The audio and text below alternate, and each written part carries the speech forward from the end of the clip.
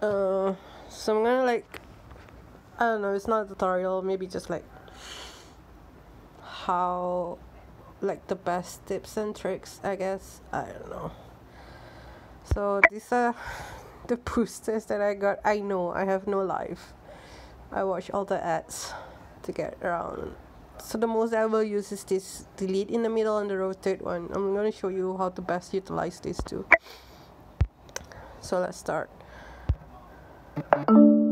So the thing is, once you place a block, it is stabilized.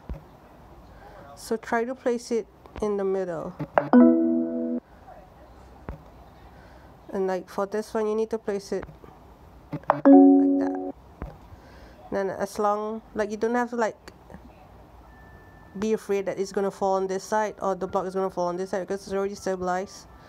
So just make sure every new one in the middle. I hate this jagged one. I always delete it. And like this one, it is better if it's like the other way around, but if I use rotate, I need to rotate it twice. So I would just delete it like this. I would just rotate it once and we're done. And so I also, no, let me show you. Okay, like here, you don't have to put it here because it's already stabilized. You just put it in the middle of the top part here and you should be done.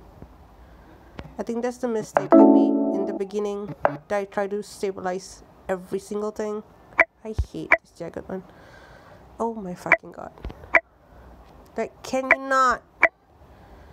Like this.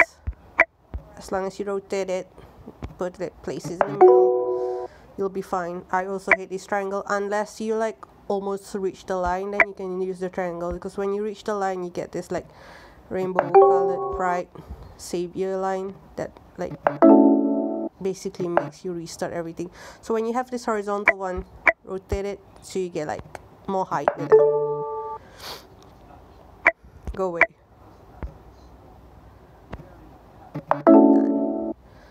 So yeah, so that's an easy 100, and I think the rest will be simple. Good luck.